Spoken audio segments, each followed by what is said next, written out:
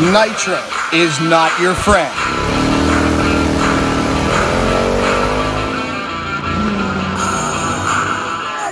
He blew it up the horseshoe! The horseshoe! Oh my gosh! It's the greatest show in motorsports, and you got a front row seat here on Cycle Track. Top Fuel Motorcycle, here we go!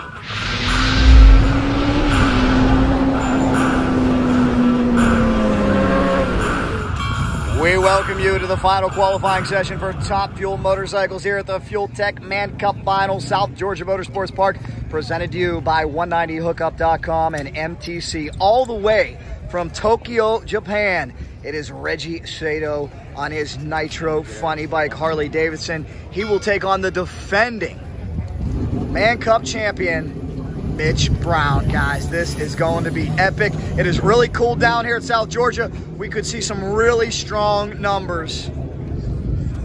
Mitch ran a career best here at 598 last year en route to winning his championship title.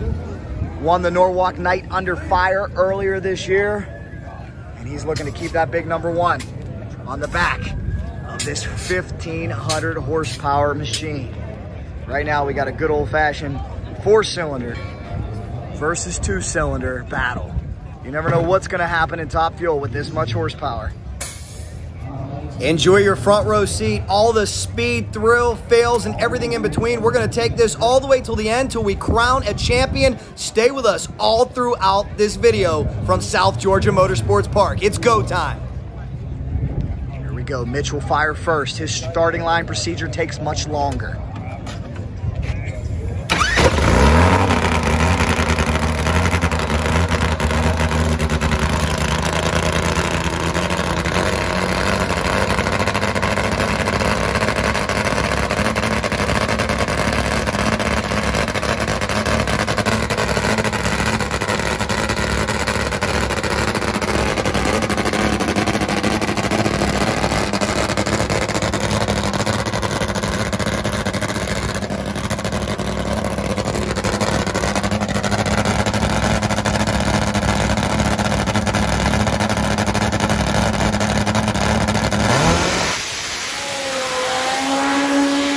Top Fuel Harley versus Import. You may want to grab a snack for this one. By the way, let me know in the comments, what do you like to eat or drink while watching Cycle Track?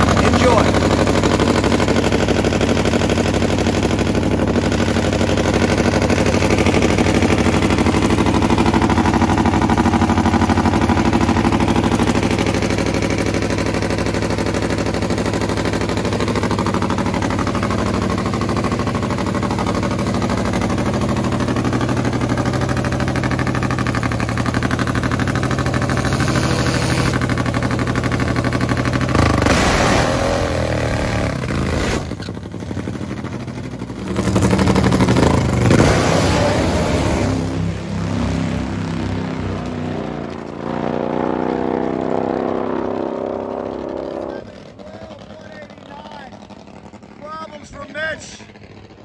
Score this one, Team Harley.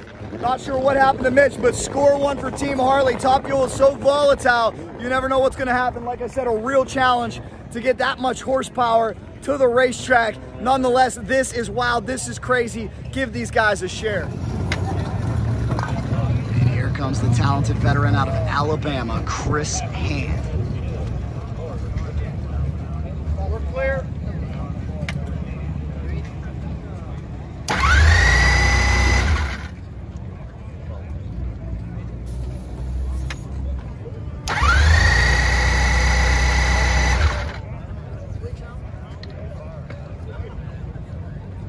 This is a very tough break for Chris Hand, a veteran who's been doing this nearly 4 decades. They were late arriving. They did have some problems with their motorhome. This sport is so incredibly expensive, and this team is reaching a point where they're having trouble keeping up with the finances, but we certainly appreciate them being here. Let's hope Chris can get qualified. He's a wonderful racer, but unfortunately it looks like they're going to have to back it off. What is wrong with this motorcycle? You can see the frustration by Chris. He's a 5-second club member. Elmer Trett tuned him to his first 6-second run over the phone. That's how long Chris has been doing this with his lovely wife, Sharon. Tough break for Team Chris Hand. Not exactly sure what happened. Stick it on the stand, see if you guys can fix it. I'll let you go behind the next pair.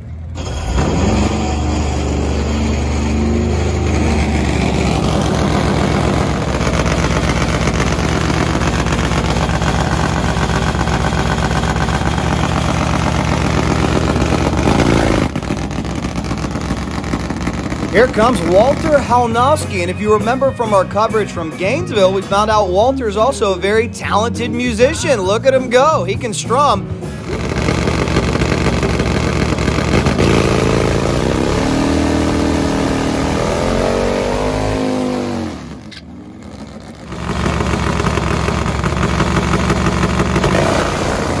Can the bass guitarist lay down a strong number on this Pro Fuel Harley Davidson? Top end of the racetrack, he goes 796. I think Johnny G, that's looking smooth. Yeah, he cleared her right up, man. She stumbled the first couple times, but he's got her now. Good job, guys. Team LSR looking strong. Well, guys, you never know what's going to happen in Top Fuel Motorcycle. Like I said, attrition a big factor here. These things eat parts. It is so hard just to keep them running consistently. And we got a mega matchup coming up. It'll be Sam Wills taking on Dave Vantine.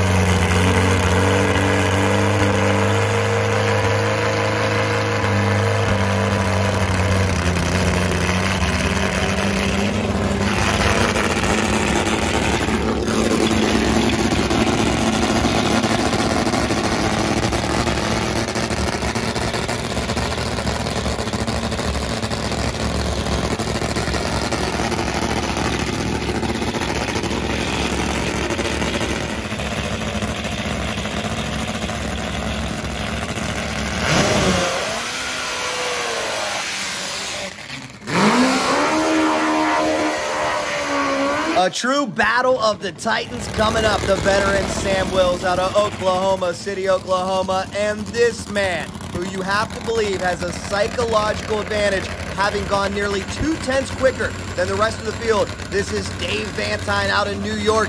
Gets his motors done at the shop of Larry Spiderman McBride. He has been on a tear, but there's been one problem for this team.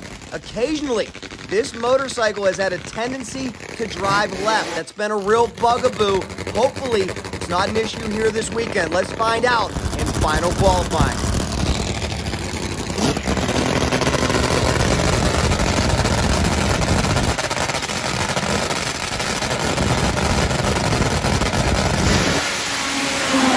Sammy up in smoke. Dave on a pass. Oh no, Dave drifting left, crosses the center line. This is what we feared. What happened? What went wrong? Let's check with the team.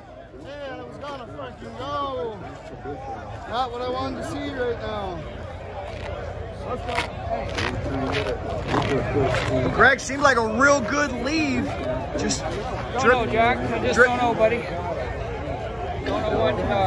Yeah, left foot straight. Just did a little move at the beginning. Wow. I told you these monsters are unpredictable. They are volatile, and that is not the way that Dave Vantine wanted to end his qualifying day, but the good news for him, it's not going to end race day. That's been a bit mystifying for Team Vantine. They have had a problem drifting left. Normally that comes when they're in the left lane. This is the first time I've seen them drift left from the right lane. Not exactly sure what's going on, and you could tell by the perplexing look on the crew's faces. They don't know either. They'll take it back to the pits and try to figure this thing out for eliminations. The crowd loving this show. I hope you are too. Let's get to eliminations. Oh, say does that star-spangled banner yet wave for the land of the free and the home of the brave. Yes, thank you so much. Great job. Great job, great job, great job. It is Championship Sunday Cycle Drag. We're back here, South Georgia Motorsports Park, the biggest drag bike race of the year. Top Fuel at the ready. Let's get it on. Pop your popcorn, sit back and relax. We got a show.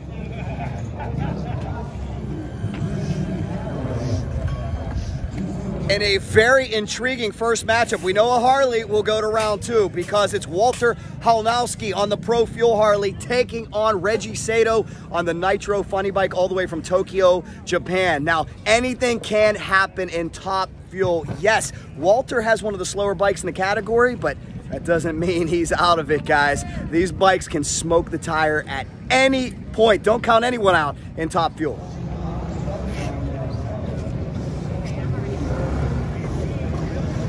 Is it the day David slays Goliath? Fixing to find out. Good luck to you. Thank you, Jack.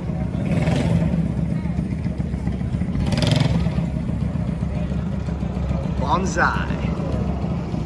Reggie came nearly 6,000 miles for this race. He loves it when his friends and family back home in Japan watch him.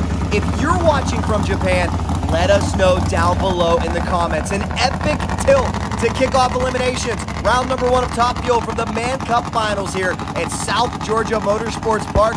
2 will come to the line. Only 1 will advance to the next round. We'll do that all day long until only 1 remains. Here we go.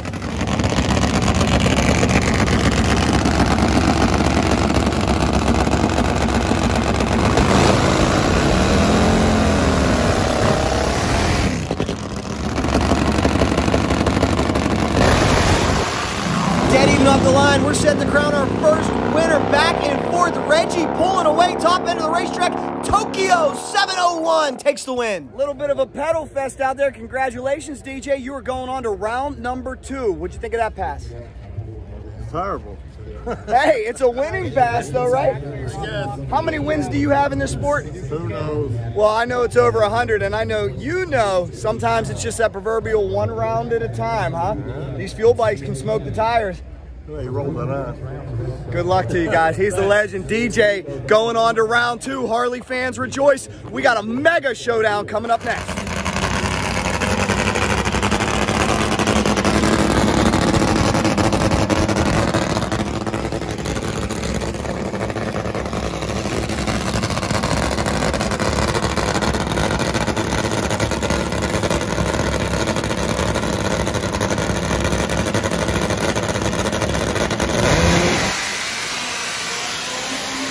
Time for a thrilling showdown between teammates. I'm sure these gentlemen would rather this happen in the final. Unfortunately for them, it happens in round 1. There is Mitch Brown, your defending Man Cup champion. This team has been experimenting with the Fuel Tech system, and tuner Todd Martin has really been getting a handle on it. As for Mitch, it's been a great season. He won the Norwalk Night Under Fire. His colleagues have poked a little fun of him and given him a hard time, saying he has a golden horseshoe. He certainly has had some favorable lucky breaks, but you can't say they haven't earned it.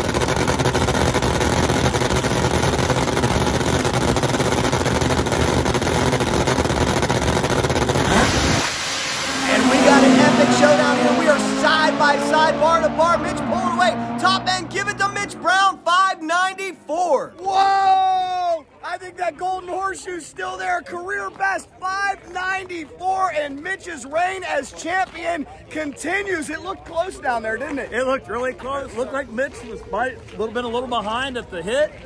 But, you know, we struggled all weekend. I'm still learning at this still. I learned a lot from actually those 3 aborted passes. We learned a lot of stuff, but we went back to what I knew and just tuned it a little bit, and I am so happy because now I will get to stay in the hotel room tonight and have to sleep in the lobby like I did last night. Congratulations. I don't know why he slept in the lobby, but guys, he's going to round 2. Congratulations. 594 takes out a 621. Good job. Thanks, man. Mitch Brown's reign as champ continues. I thought it was over there for a second. Sammy was coming hard. Mitch gets the win. And here comes Chris Hand on race day. I love it.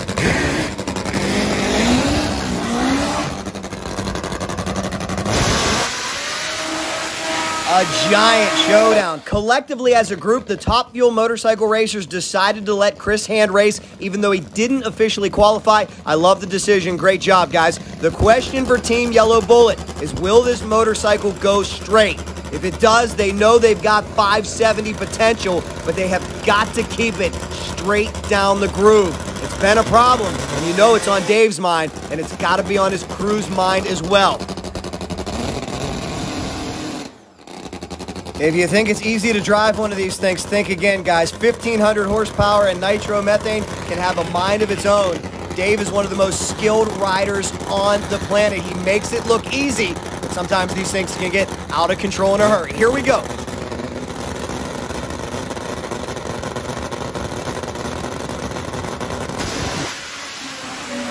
Nice and straight. Vantine fights a wobble. He won't cross this time. Top end of the racetrack. Dave Vantine, 583. Wow. 583, congratulations. That'll get you to round 2. A little bit wobbly out there before that thing was trucking. One round at a time. Guys. One number at a time. Greg, I gotta ask you. You guys have been remarkably consistent, but with 2 passes crossing the center line, how nervous were you there? A little bit nervous, but I mean, you know, today's another day. We've got to get our head on straight, look at what if it was something mechanical, and then go back at it, you know? Congratulations, you're in the running for a championship there, buddy. Keep going, Dave Vantine hunting down championship number 1. Well, Sharon, we got to say congratulations. Persistence pays off. It looked like Chris wasn't going to qualify. They get him in there at 6:22. Yeah. All things considered, a very nice pass. I appreciate, yeah, thank you for saying that, but I appreciate the Top Fuel as a whole. This is the class and they're classy people. And had it not been for Top Fuel, the riders and the crew and everything, we wouldn't have been able to run today because, you know, obviously we didn't qualify yesterday. And it's because of the good people that make up this class. And thank you, Jay. For doing that, but we have good people. We race with good people. We still race each other. Everybody wants to win, but at the end of the day, everybody is good people, and we're family. Good season, good season. We want to see you back out there next season. How about it, guys? Persistence pays off. Chris Hand almost pulls a rabbit out of his hat. Dave Vantine in line for a first championship. We got a battle. Sit back, relax. Round 2's coming up. Make these forks want to bind pressure against them.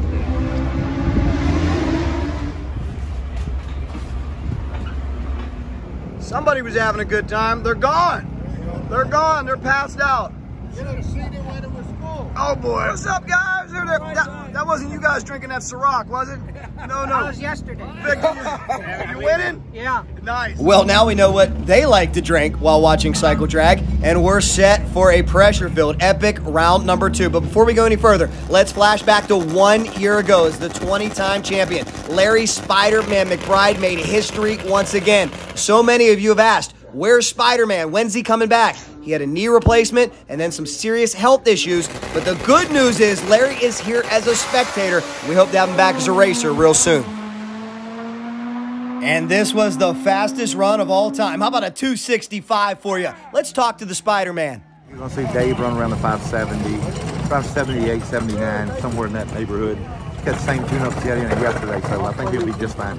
Well, it's going to be exciting. Thank you, Larry. Can't wait to see you back. You feeling better? Feeling better, getting better, man. Being at the racetrack makes me feel better, so I see they're getting ready to prep the track and get it all ready for these hopped-up guys. I'm just, being here has been tough, man. It's, I love to seeing everybody, but not being able to race is another story. So well, we'll see you back here soon. Nobody's been quicker or faster than you.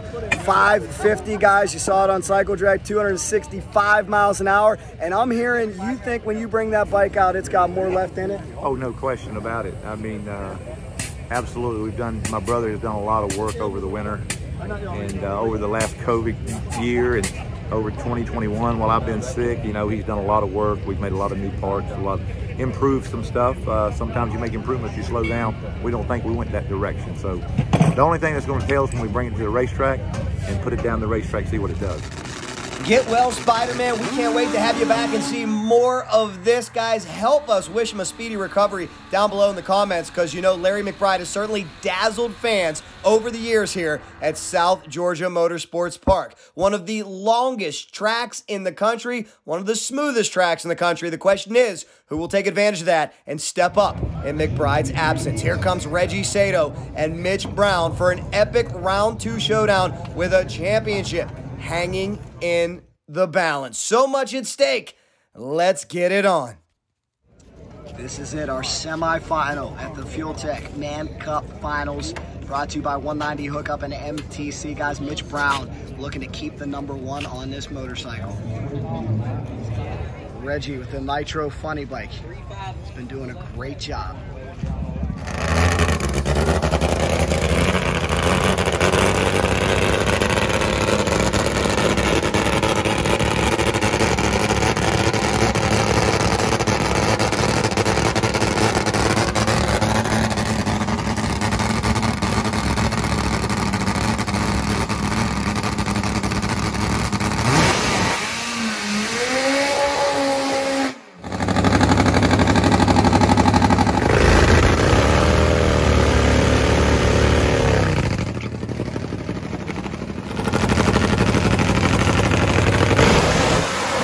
Japan versus the USA. We got a battle. Mitch with a big pop. A big pop. We got ourselves a race top end. Mitch gets there first. Wow.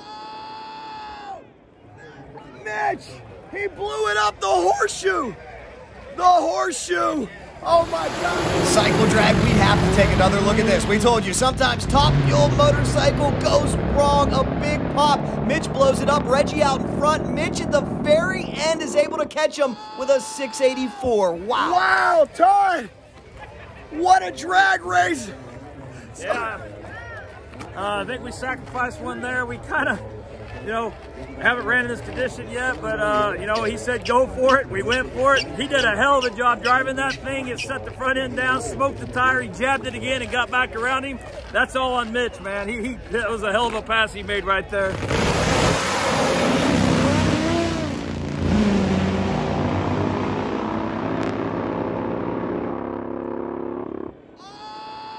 Now the attention turns to Team Vantine on this buy run. Can the Yellow Bullet beat a 684 for lane choice in the final?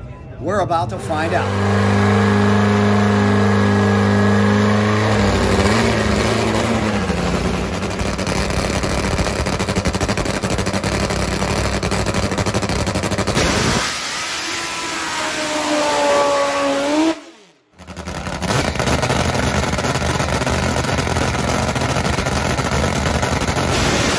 Takes the tree under power, strong launch, drifting left. Oh no, Dave does take out a foam block. This is a disaster for the team out of New York. Guys, I hate to say it. I think Dave is disqualified. I think Mitch Brown just won this race. Dave is disqualified, I believe, for hitting the cone. What a crazy ending. We'll have to get official word. Let's take another look and see where this went wrong. Vantine drifts left. Now, we do know NHRA and Man Cup rules differ slightly. We do know there was a bit of a loophole with Chris Hand. Not exactly sure how this is going to play out. Let's get on top of it for you. So we're waiting on official Man Cup rules. We believe crossing the center line. Unfortunately, it is a DQ. Unfortunately, that's what we believe. Oh my goodness, tough way. Well, we'll find out. See what happens, guys. We'll see what happens. That's crazy. Now, for anyone out there that says, why didn't Dave steer away? Keep in mind, these motorcycles are more than 1,000 pounds. They don't handle well. When they want to go a certain way, they go. We'll wait to get official word from Jay Regan. We think Vantine is disqualified, but Steve, that could be not only how he lost the race, but how he lost the championship. Exactly. Devastating. Exactly. What did you see there where it just seemed like he wasn't able to bring it back? I think he was pointed slightly towards the center and it went that way and he just couldn't bring it back. Very interesting. Let us know what you see. Was the motorcycle lined up crooked? Is something mechanically failing on the bike? Or is it something the rider is or isn't doing? Let us know down below in the comments. I have no earthly idea, but I do know this. These big, heavy top fuel motorcycles are a lot harder to navigate than they look. And we do have an update for all the fans here at South Georgia Motorsports Park and everybody watching on Cycle Drag. Unfortunately, this will be a heart-crushing ending for Team Vantine to their season because in the Man Cup rulebook, under general regulations, President Jay Regan points out that it does state if a racer contacts the wall or hits the boundary or takes out the timing equipment during eliminations, that rider is subject to disqualification. Now, this is where this gets a little dicey and controversial because we also checked in the NHRA rule book. And believe it or not, the NHRA rule book states on single runs in situations where a driver is making a solo, he or she is considered the winner once he or she stages and receives the start signal and is declared the winner by the official starter. If a competitor crosses the boundary line on a single run, the elapsed time is voided for lane choice. We also asked Bill Bader of Norwalk about this, and his policy is right in line with NHRA. He said once you take the tree under power, there is no way to lose on a bye run. So technically here, Jay Regan of the Man Cup, living by the letter of the law, making the right call on his rule book. But now we can have some fun down in the comments and debate whether or not that rule makes any sense and if it needs to be changed. Because follow me on this one. If it is the goal of a sanctioning body to have great side-by-side races for all the spectators, you don't want to bye followed by another bye. Now, the great Mike Dunn points out to us that this was once a rule in the NHRA made famous by Ron Colson back in the 1978 U.S. Nationals. He was thrown out. But NHRA has since changed the rule to where if you take the tree under power, there is no way to lose on a bye run. It doesn't matter if you brush the wall. It doesn't matter if you cross the center line. Dave Vantine was under that assumption when he made this pass, but here's another issue, the flexibility of the rule book. We did let Chris Hand in, showing that it's not ironclad, and then you have this one, the bye run procedure, where all Vantine had to do in the Man Cup was go up to the tower and say he didn't want to make a pass. In that case, you don't even have to take the tree under power, which is quite different than the NHRA rules, and I'm sure is something Dave Vantine wishes in retrospect he would have done. We talked to the great Brett Kepner, a historian of the sport, and asked him, when did this NHRA rule change? He's not exactly sure. He thinks it was sometime in the mid-'80s. So the question now is, will Man Cup change their rule to fall in line with NHRA? And should they? Now, on the other side of that coin, you could have somebody who is super safety conscious saying even during a bye run here in motorcycle drag racing, you have to be able to control your motorcycle. Others would argue if you don't even need to make a bye run, how could you get thrown out? Let us know what you think down below. What we do know here is, unfortunately, we're going to see a bye run in the final, but let us not forget what happened to Mitch Brown moments ago. This team has to thrash a big boomer. Let's check in the pit area and wait till you see the hole in this monster block.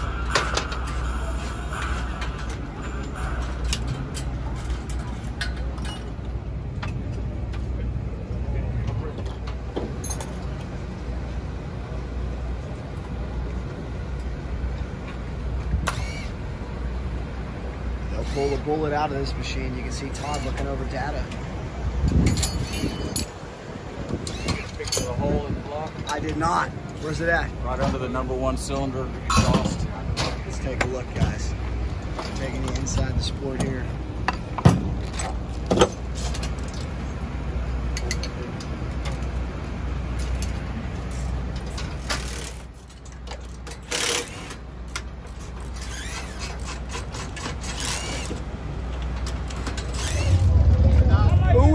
Who we got? Inside. Well, inside's a good call because Mitch is going to win this race unless he crosses the center line. Who knows? Let's get to our top field final.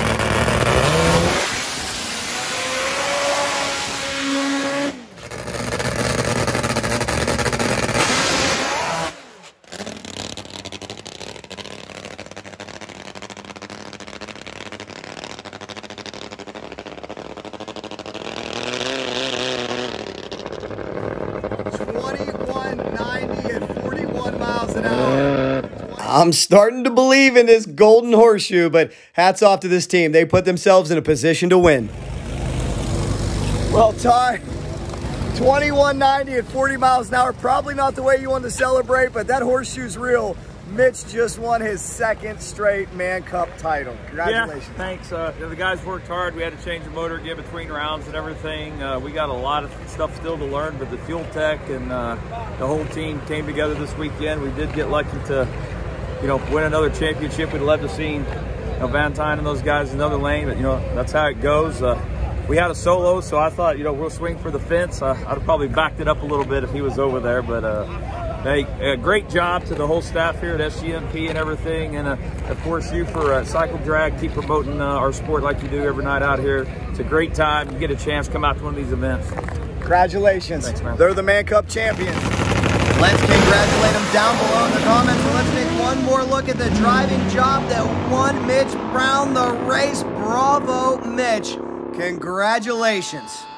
That's it, guys. Another Man Cup Finals in the books. That is it. If you like that video, here's another one for you. Subscribe right in the middle. Be a friend, tell a friend. From South Georgia Motorsports Park, Cycle Drag rolls on.